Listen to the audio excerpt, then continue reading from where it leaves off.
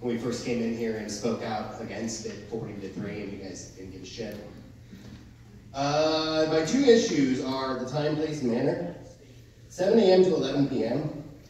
is when the shelters are closed and people have no place to go because we have no day center. So, where do you think they'll go? They'll probably go to the parks, stirring up more fear, more scapegoating, more claims of victimization, and, oh my God, the children. I also have a problem with the fact the ordinance reads no person. This ordinance has been cited as a tool, in fact, just by the mayor just a minute ago, which implies selective and discriminatory application.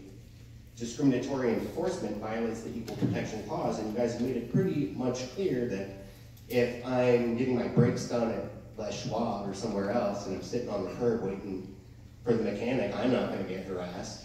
But if I have no place to go because I'm homeless and the shelter's closed and I get run out of the residential district and I'm going to be sitting on that curb and I am going to get harassed, get pinged with a $100 ticket or a $200 or a $300 ticket that I can't pay. So I'm just curious, like, I'm not curious about anything. You guys are going to pass it. And you already know how I feel about it, so I'll talk to you on some more items in a minute. Thank you.